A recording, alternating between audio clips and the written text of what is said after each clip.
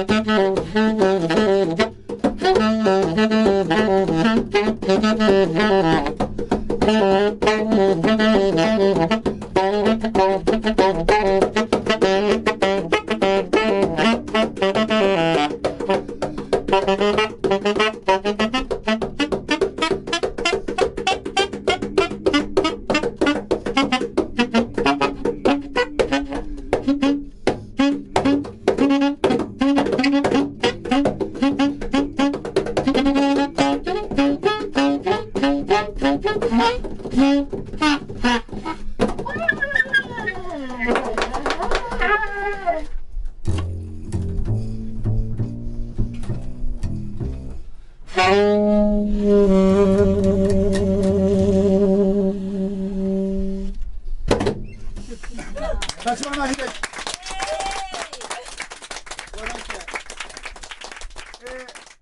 注文をお願いします。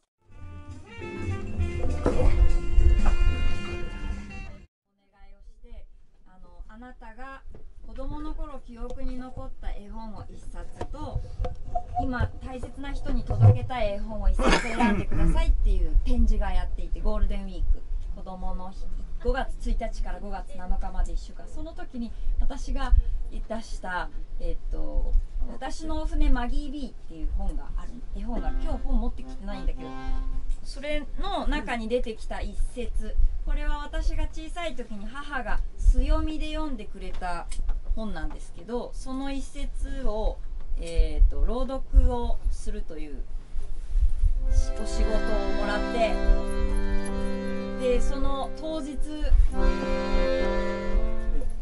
建仁寺の、全教庵のお寺を見てたら出てきた曲、これもうほんと短い船乗りの歌っていうのと西の風の歌っていう5行ぐらいの短いやつやりますね。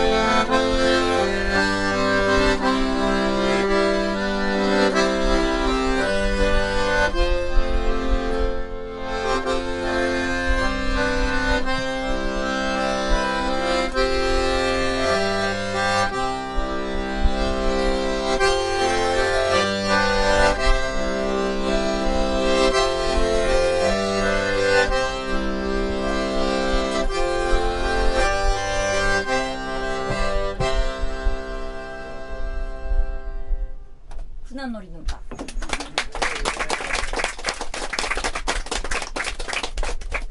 これはマギーという女の子がいて、夜眠る時にお星様にお願いをします。私が目が覚めたら、私は海にいて船に乗っていて、私の一番大事な人と一緒に船の旅に出ていますようにっていうお願い事する。この物語は願いが叶ったお話ですっていうところから始まります。子供の時に願って願いは叶わないっていうふうに思うことがたくさんあった中で、これは願いの叶ったお話ですっていうのはすごく素敵だなと思って、でその願いが叶って船に乗って、歌う歌が今のやつで、2つ目はこれほとんど私コードが似るのであれなんですけど、西の風の歌というのはこの物語の中で後半嵐があります。でその嵐を越えて船に乗っていた彼女の大事な小さな弟を寝かしつける時に歌っている曲、これもその場で作りました。多分ね2つとも合わせて本番の5分前に作りました。本当は作りたくなかったんだよね。それを作ると自由がなくなるから、言葉に歌のお母さんたちに自由な曲をつけてほしかったんだけど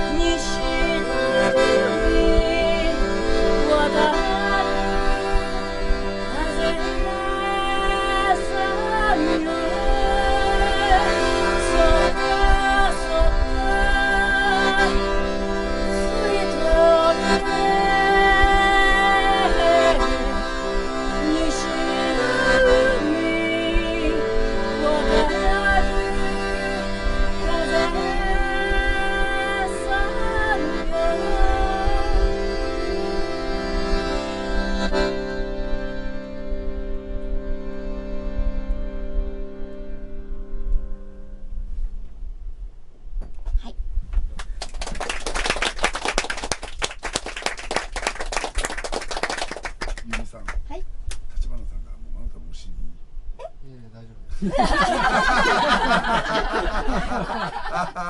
せていただきます。ありがとうございます。とかすると大変だよ。あ、ごめん。大変だよ。してなかったよ。はい、今の2曲でした。どうすればいいの？あ、そうです。お休み時間。ちょっともらっていいですか？どうぞどうぞ。たくさんやってください。今日は2人のデュオの日。いや39周年のお祝いの会でございます。そうですね。みんなでお祝いしに来てます。はい。昨日はみんなで渋沢知らずのライブがあって、ロームシアターに行ってました。で、昨日も彼は見に来てくれたんですけど、すごい大きなところでやってました。渋沢でやる新装やもんね。ロームシアターも新しいできてほやほやだもんね。すごい新しい匂いが。こけら落としみたいなもんや。渋沢の。あ、渋沢のね。トイレがね、入ると便座が自動で開くんですよ。そう。いらっしゃいませ。いらっしゃいませ。素晴らしい。素晴らしい。そう、今日はまたすごく対照的に小さくてギュッと皆さんのお顔も見えるし、ありがとうございます。39周年。私39なので同い年です。サンキュー。はい。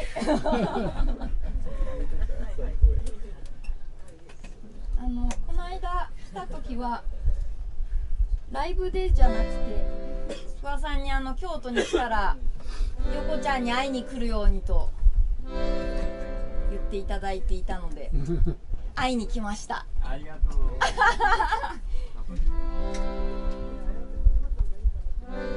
その時もやったかな。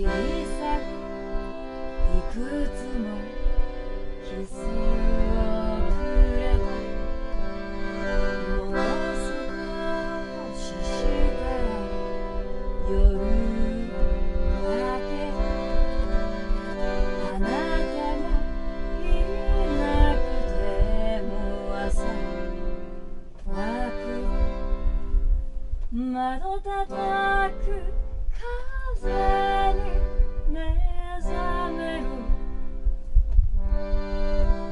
壊れそうに揺れる家くそぶれ吹くとてのあなたと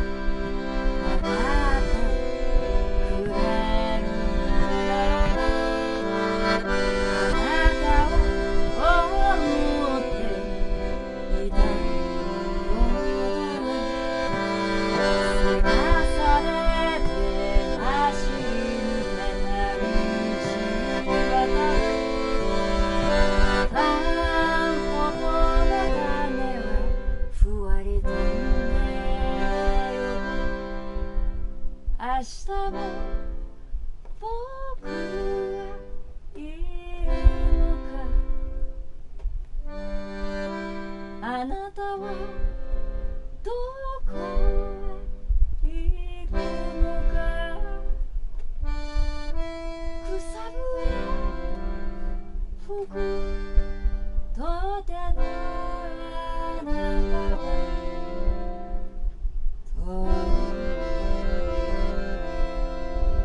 ざかる今日も誰かがあくびをする電車は海へと向かってるもう少ししたら夜が明けるあなたがいなくても朝が来る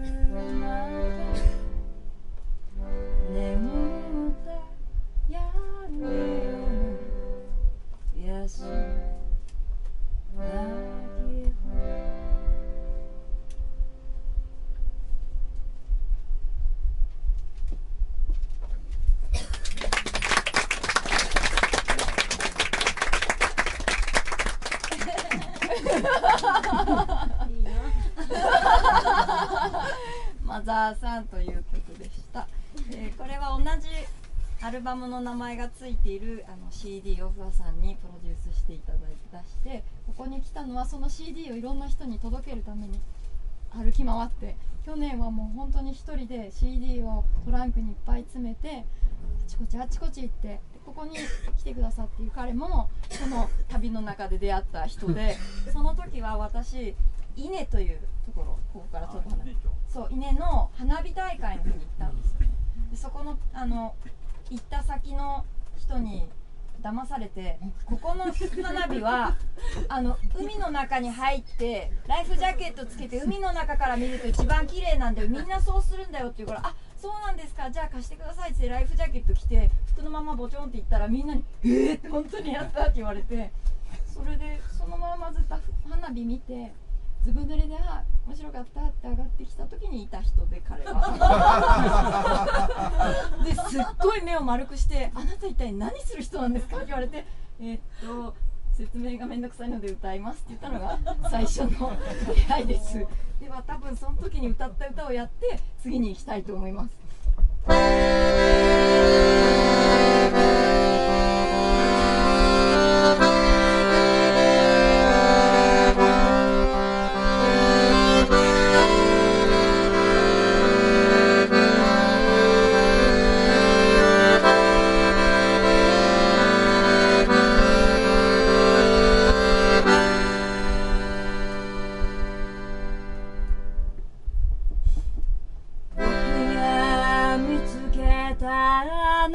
星に君は住んていた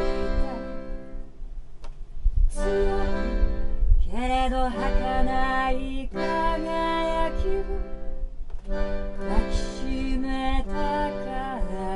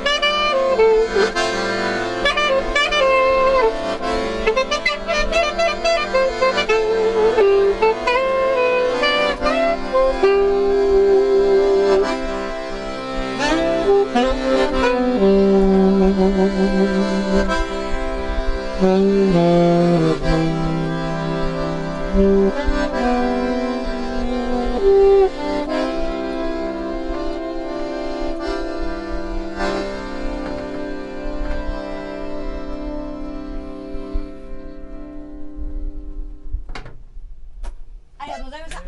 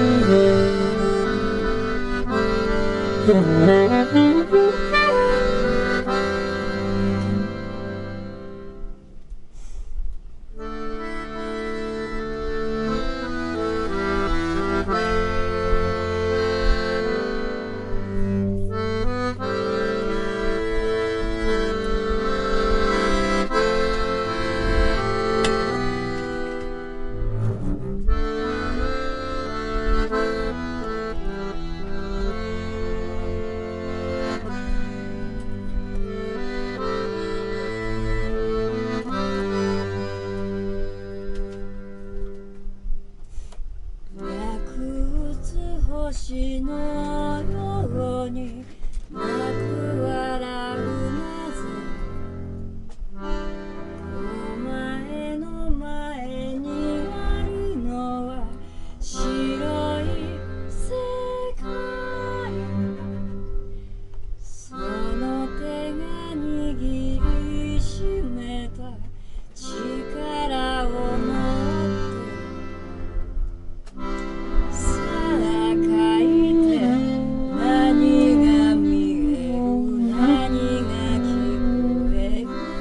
そのすべてを抱き留めよう今はまだ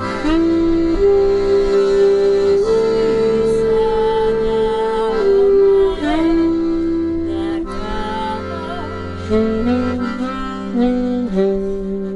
の星の向こうすらお前には遠くない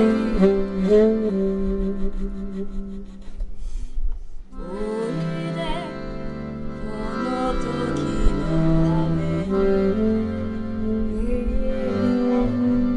私は歩き始めてたおいでこの星の向こうお前には遠くない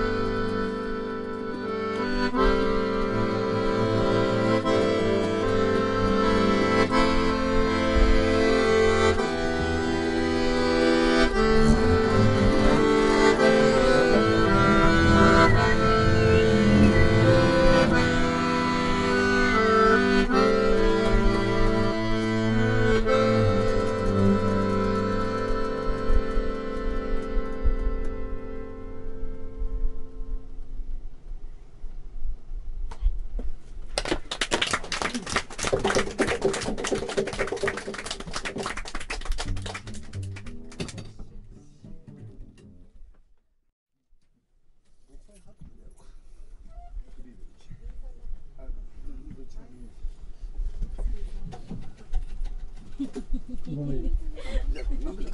あともう一曲ちょっと今入れてそう最後にやるはい、わかりました。じゃあもう一回やってう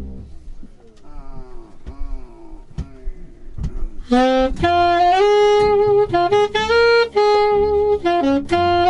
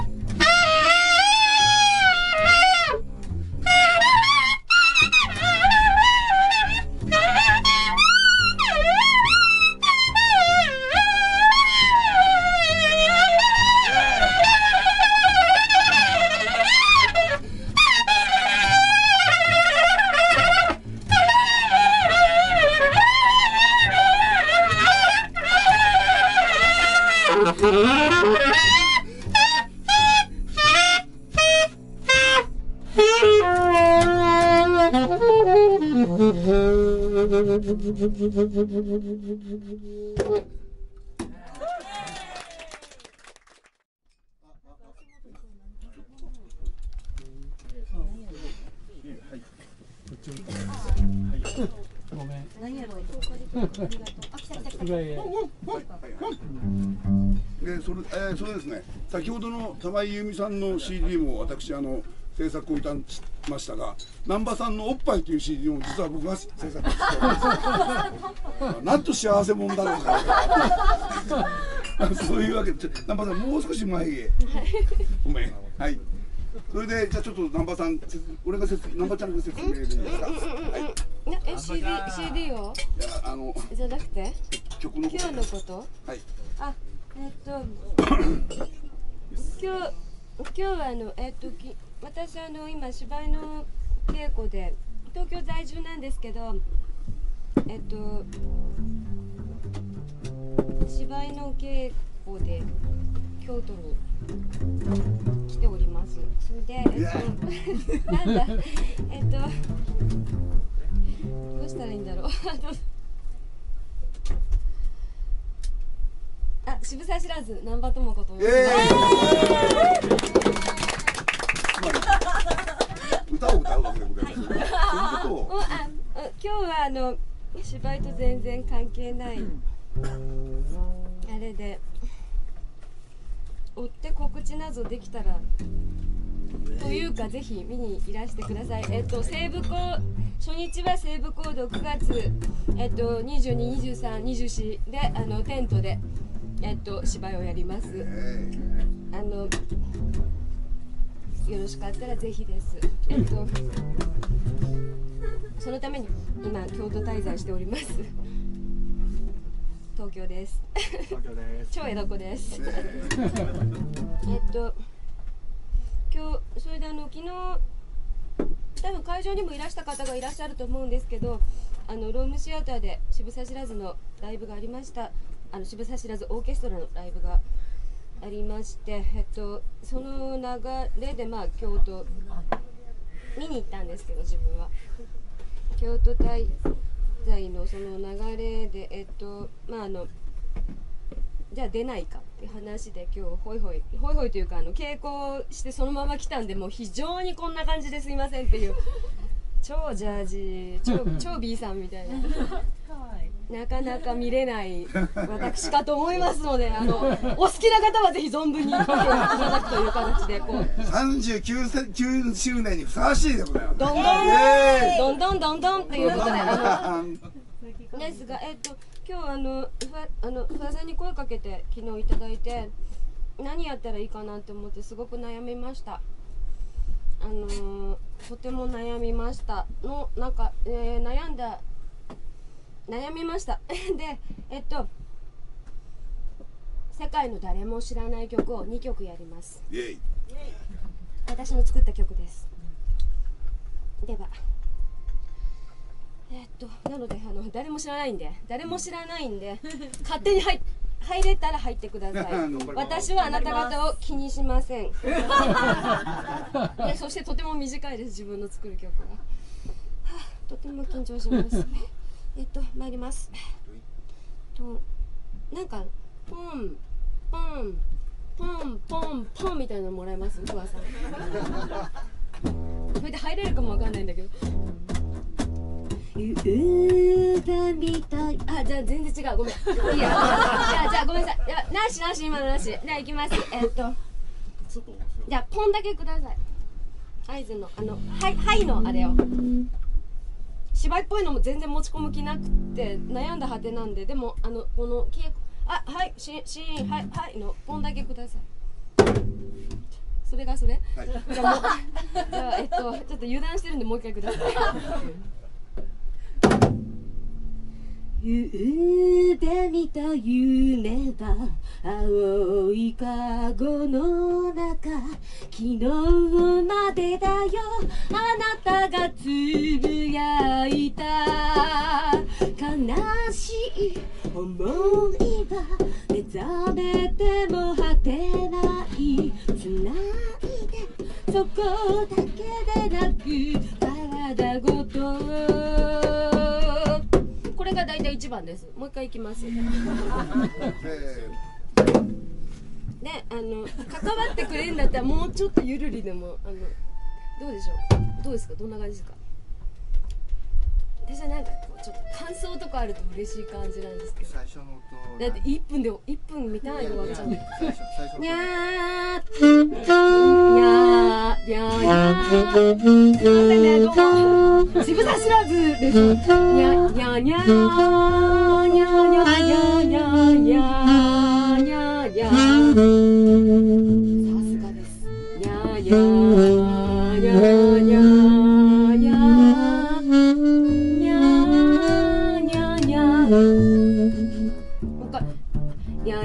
通すよ、聞いといて。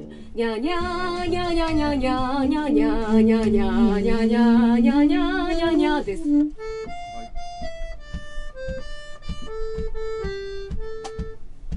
ゃにゃにゃにゃにゃにゃ。こんな感じかな。にゃにゃだだだたんたたんたたんたたんたたんたたんです。すいません。練習を見せる。すみません、どうも。なかなかご退屈様でないように。なんかちょっと。いや、39周年ってこういうもんでございます。39周年おめでとうございます。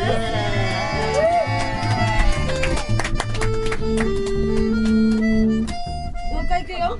ダダンダダダダンダダンダダンダダンダダンダン。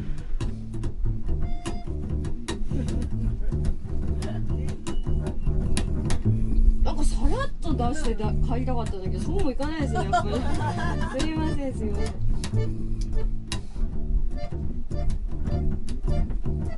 まあ、かっこいい方が絶対いいんだよ。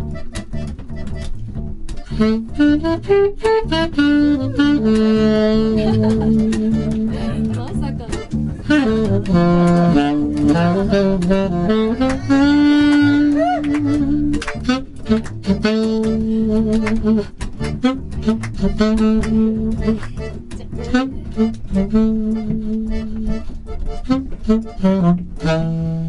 夕べ見た夢は青いカゴの中、昨日までだよあなたがつぶやいた。悲しい思いは目覚めても果てない、つないでそこだけでなく体ごと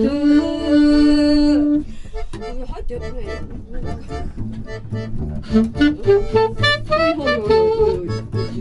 よ。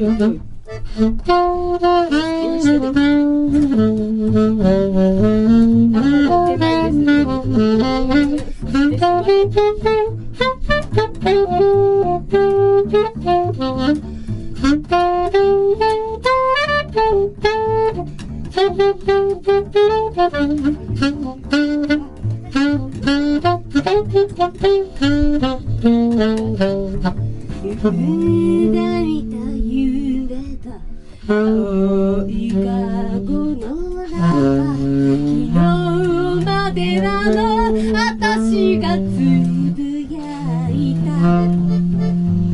悲しい思いは歌ってたけど決め事ないで、そこだけでなく体ごと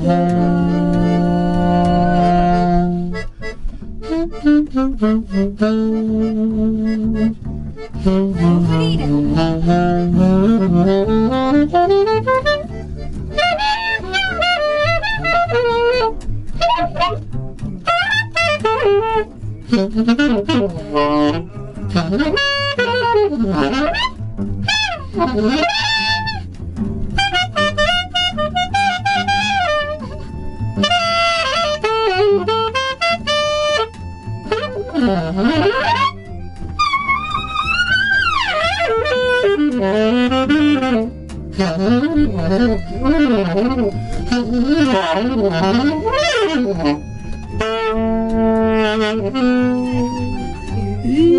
でで見た夢だ青いカゴの中、昨日までなの私がつぶやいた。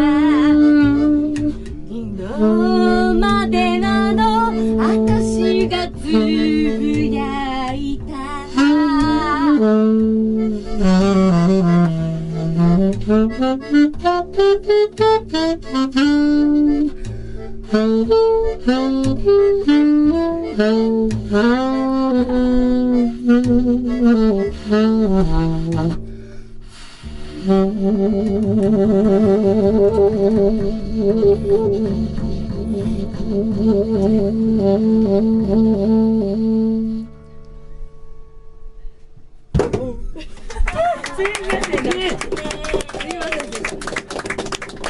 出産に立ち会っていただいてありがとうございます。この子がこの後どう育つかちょっと見守っていただきたい気持ちをややありきのところですみませんちょっと喉潤してこれもうちょっとマイクどうにかなんないですかね。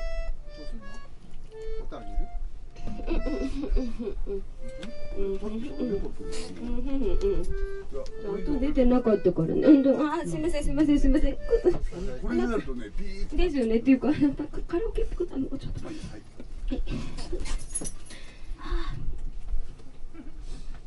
インプロビゼーション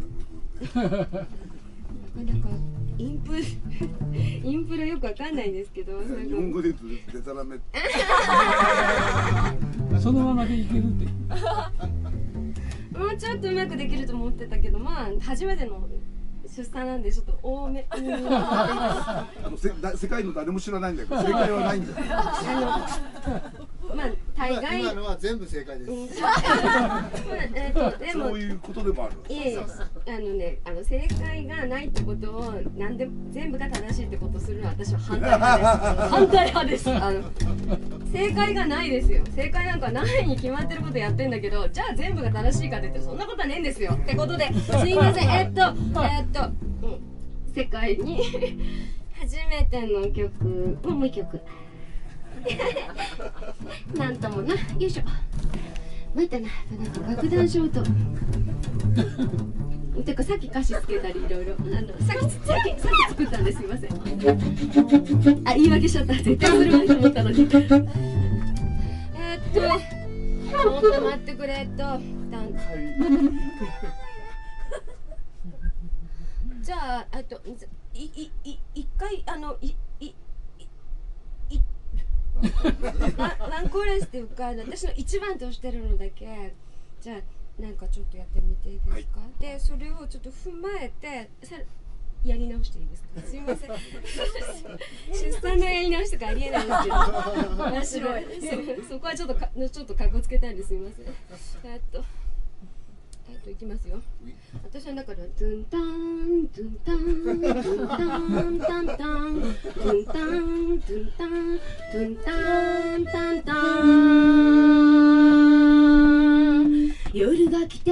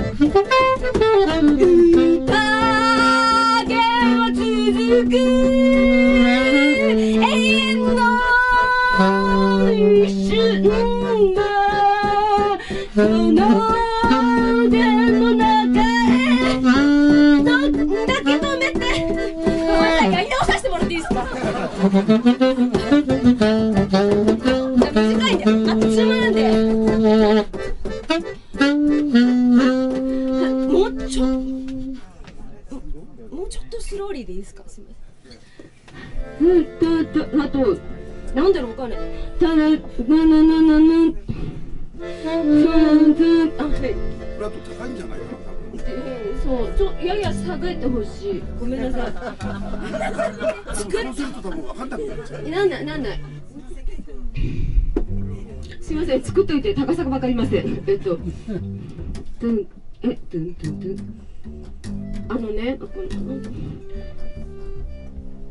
こんな頑張んない曲のはずなんだよ。で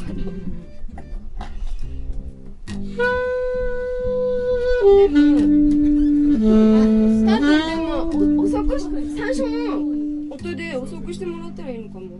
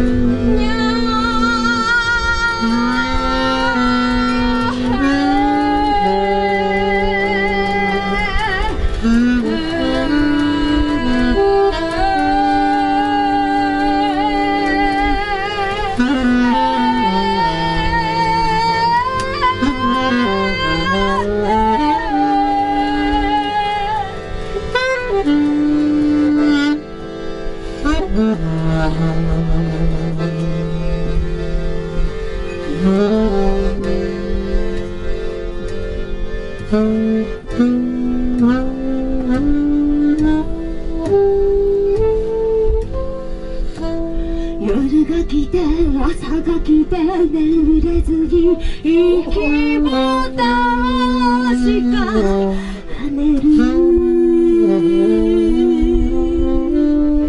いつからかどこからか始まって溶けても血を張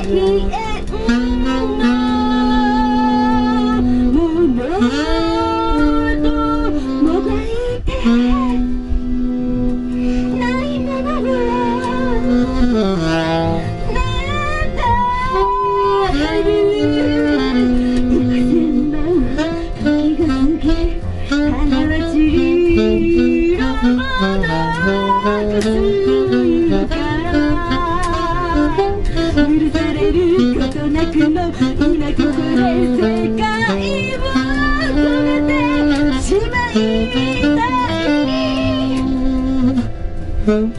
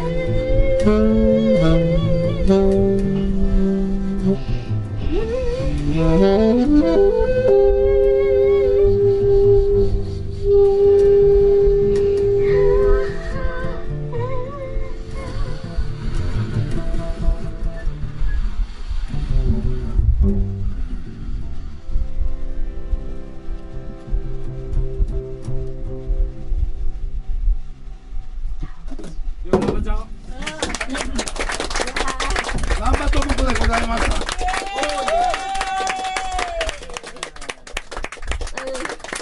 ろくでなしの39周年におめでとうございます。サンキューです。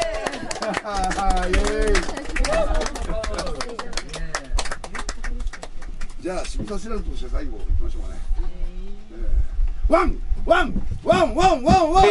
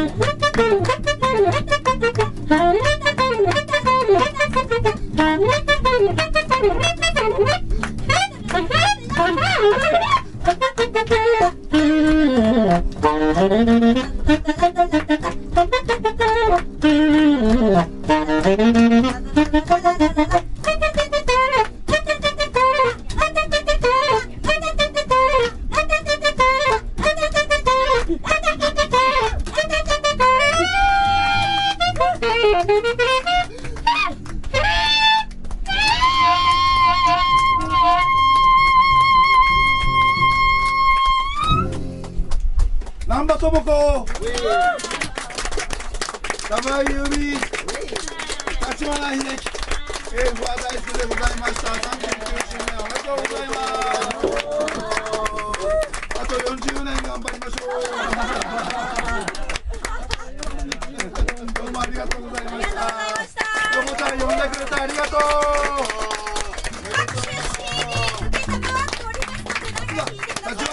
立花さんの CD、玉井さんの CD もあるな。みんなのがあります。